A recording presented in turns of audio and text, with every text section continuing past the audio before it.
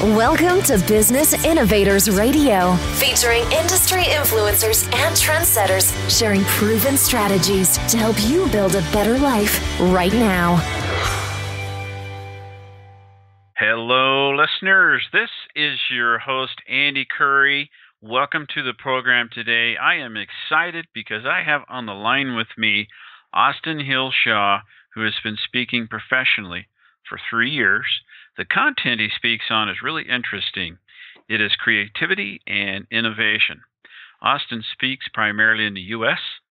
He has written a book called The Shoreline of Wonder on being creative, and he's written an ebook called Between the Bridge and the Water, Death, Rebirth, and Creative Awakening. So, Austin, welcome to the program. Thank you, Andy. We are glad to have you here with us. Now, would you tell us about your speaking business? Who are you speaking to, and what are you teaching them? So, primarily, I'm speaking to small businesses and organizations, and even religious groups as well. And the nature of what I'm talking about is basically creativity. And my fundamental message for all of the different audiences is that creativity is not a gift of certain individuals and not others. It's a defining trait of what it means to be human. And so my goal is to take this idea of creativity and take it out of some exotic thing that only certain people are able to do, or a talent only certain people have, but as a path by which all people can start to feel more fulfilled, more alive, more joyous in whatever it is that they choose to do, whether it's scientific, whether it's technological, whether it's art or business, or even if it's a service or in relationship with their family. So all of those things are ways in which I think about creativity. And creativity has this sort of universal appeal. And it took me a long time to come up with a satisfying definition of actually what it means to create, one that really, as human beings, we can apply to anything. And that definition is very simple, that creativity is connecting with the world and affecting it in a meaningful way. And if we start to dissect that definition, we start to recognize that, all of us have a desire to connect. We all want to love and be loved. We all have a desire to make a difference. We want to feel that we're having some positive impact on the world. And we all have a need for meaning. We all need to have an overarching narrative that allows us to kind of weave together and quilt together the seemingly disjointed aspects of our busy lives. And so, again, I love talking to all sorts of different types of groups because it allows me as a creator myself to constantly learn how people are perceiving of their own creativity, how they're either applying it or how they're failing to apply it. And so that's kind of what my speaking business is around. And like I said, I speak to all different sorts of people. I speak at conferences. Sometimes I'm speaking in kind of small workshop style settings. Sometimes I'm working at retreats, and sometimes I'm, in front of large audiences. So, what was the last audience or two that you spoke to?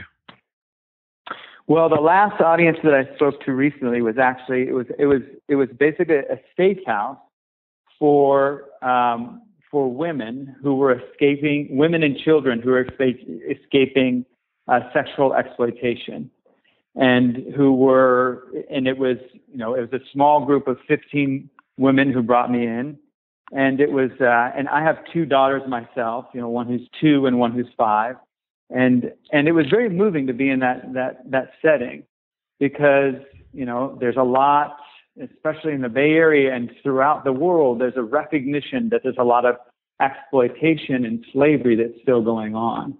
And so the whole goal of that particular talk was to help, one, bring value and creativity to the staff who is there. Because even though they're supporting people that are in some of the most difficult positions of their lives, sometimes as caregivers, they forget to care for themselves. And so, again, we wanted to bring in these ideas of how are you feeling connected at work with you and your co-workers? How you feel like you're making a difference without foregoing your own needs? And what's the meaning that you're ascribing to this, even when you're working with people who are coming out of some horrific conditions? And so that was, it was a very emotional experience, but also a very moving experience. And I also recently spoke with a sustainable meat company that has a farm-to-table policy where they're raising their own cattle with the philosophy of how can they actually leave the land better off when they're done with it, kind of going against sort of conventional grazing practices and bring a higher quality of meat to the consumer and one that they're willing to pay for. So that was a really interesting talk with people, because we're dealing with people that are working in operations and leadership and organization, but we're also working with farmers and ranchers. And so it was an incredibly diverse group. But again, if you look at everybody in there, they all have that same desire to feel connected, to make a difference, and have meaning in their lives. And so that was the narrative that we were weaving together with them. And next month, I'll be speaking at Google on doing a talk on mindfulness and creativity. They're bringing me in specifically to talk to their mindfulness group. So that's exciting. You bet. Well, back to the cattle thing. What I have a little bit of a disconnect. What are you teaching them creativity wise? How does that enter into what you were teaching them? So essentially, again, what I'm trying to do is that when you have a big vision like that, okay, that we're going to be looking over the livestock and making sure that they're well off, and we're creating the land better. At the same time, we're concerned about how we're getting that to our butcheries and then to our restaurants. You basically have an incredibly complex supply line that has all sorts of different people in there. Right. And so when people, and since it's such a growing business that they're moving so fast, often people lose the sense, they get more into the mode of efficiency and start to lose track of the humanity in each and every one of those people that are working there. And so, again, this is a retreat environment by which all of the people there could start to come back together and recognize that these people that they're maybe having quick phone calls with or brief interactions as they're growing this company can also pause for a second so that they can start seeing one another as valued members of this whole thing that they're trying to build, and seeing one another as creators. And that was basically the picture I'm painting. If you see a person is just like, that's just a person who's a rancher, or this person's just a manager, and you start to get into those kind of habituated relationships, you start to lose your ability to innovate. But once you start to really drop into the experience that each one of these people have a valuable piece of this, and recognizing the interdependence of our whole system, well, then you can start to, it makes you value people more, and it makes people feel more fulfilled and connected to the entire process. Does that make sense? Yes. Now, you said you're speaking at Google soon. Do you care to reveal what you're going to work with them on, or can you do that at this point? No, I have no problem with that. We're going to be talking about creativity and mindfulness, and then mindfulness is something that's it really comes out of the spiritual world, specifically Buddhist meditation. And mindfulness it's a big word right now at least in the Bay Area, in terms of how people can go about living their lives, living their professional lives in a way where they're not totally getting distracted by technology, but are actually able to be in the moment and really can experience the vibrancy of life itself. And so mindfulness traditionally is when a meditator is sitting in meditation, it's the ability of the mind to return a distracted brain back into a focal object, which is usually the breath. But typically, as mindfulness is applied within our living situation, it's about how do we not get distracted and just kind of be in what we would call our discursive thoughts all the time, but actually can enter into the world as it is. Because from the perspective of creativity and innovation, new ideas don't come from just the broken record of a recycled thought, but by finding the gaps in between thoughts and allowing the world to come rushing in. And that's the experience of the aha moment. So we'll be talking about the aha moment, and we'll be talking about service, and we'll also be talking about how to integrate everything so that you can feel that sense of aliveness no matter what you're doing, that sense of creative flow in your professional and your personal life. So that's kind of the gist of the talk. Okay. Let's talk a minute about your book. You wrote The Shoreline of Wonder. Is it Wonder or Wonder? I think it's Wonder, isn't it? Wonder, yeah. The Shoreline of Wonder on being creative. Okay. Tell us about that book. So The Shoreline of Wonder was actually an 8-year project, and I started in 2004. And I am actually trained as an architect, and I still do. Some of my time is spent doing basically doing design work. And the Shoreline of Wonder came from, well, I was in architecture school. Sometimes I'd have an idea and I'd run with it and I felt ecstatic. And other times I'd feel very blocked and watch my fellow students kind of move ahead of me. And it was very painful. And so, based on that experience, I just got really interested in why and where creativity comes from, and spent a lot of time writing on it. It took 8 years because it wasn't that I wasn't being diligent about writing. It's just in order to tackle a subject as immense and as universally appealing as creativity, I really had to kind of go through the process of living into what it meant to be a creator.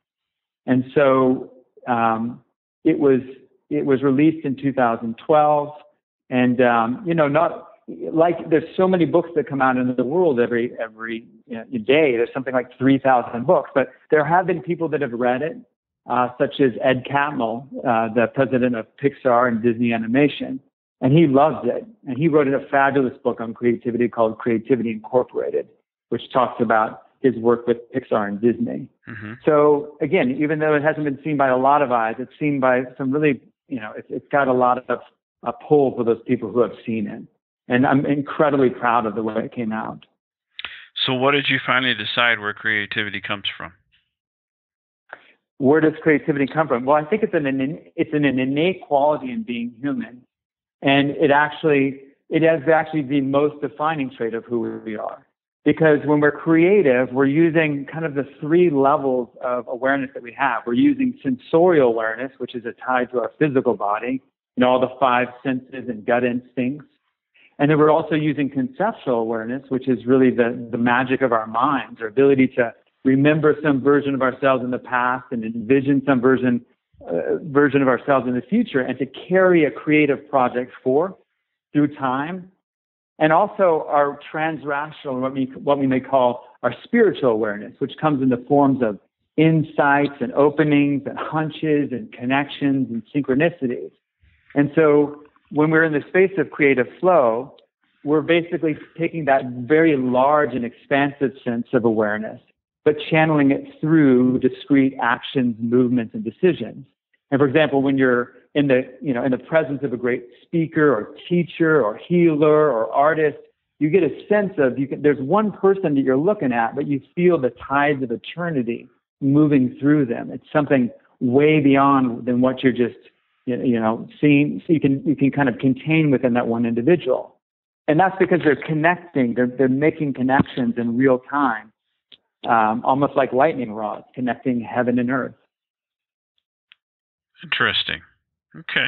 Now, how did you get started in the speaking business?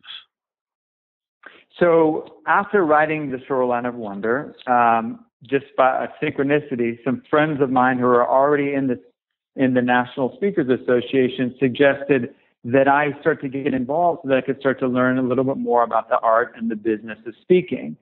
And so it really just kind of fell into my lap. I was encouraged to do this. I dedicated a ton of time to writing this. And of course, once you get out, you have to learn how to market it and speak on it. And so I did that, and I joined something that was called ProTrack at the time, which was offered by the local chapter out here in the Bay Area. And it was a fantastic course that we had for 10 months, where we lots of speakers came in and volunteered their time and just taught us, again, the art and business of speaking. And what I really got out of that, which would amaze me, is like, speakers love to speak. We do this because we love sharing things with people out in the world. We love changing people's lives, either inspiring them, providing with step-by-step instruction, those sorts of things. And it was an amazing experience to see all these people at all different sorts of levels of success saying, here's what you do, try this. And to be in a place where I could call people up and talk about contracts and how to secure different things, it's still an incredible resource. And so it's really fun to be around speakers and hear people who are really impassioned about their particular topics. And I love that. I love that kind of entrepreneurial mindset and creative mindset that comes from people who are saying, this is what I'm about and this is what I'm here to share with the world. Right. That's neat. Well, Austin, how can people learn more about you? And if they want to hear you speak, how do they go about doing that? Yeah, so the way you can connect with me is you can go to www.austinhillshaw.com. That's my website. If you go on there's places where you can sign up for my newsletter. I send out a video blog every week. It comes out every Sunday, just on a topic related to creativity and innovation. I have free resources on there, such as the Creator's Cheat Sheet, which is a one-page, two-sided document with the whole framework that I think about in creativity. And you can also take the creativity quiz, which is a free quiz that basically allows you to see not if you're creative or not, but what type of creator you are. And so those are all ways in which you can start to intersect me. And if you're on my newsletter, then you also know when and where I'm speaking. Okay, well, fantastic. Austin, thank you so much for giving us a peek inside of your business. That was great information. I appreciate it. Thank you so much, Andy, for inviting me. This has been a lot of fun. Thanks for listening to Business Innovators Radio. To hear all episodes featuring leading industry influencers and trendsetters, visit us online at businessinnovatorsradio.com today.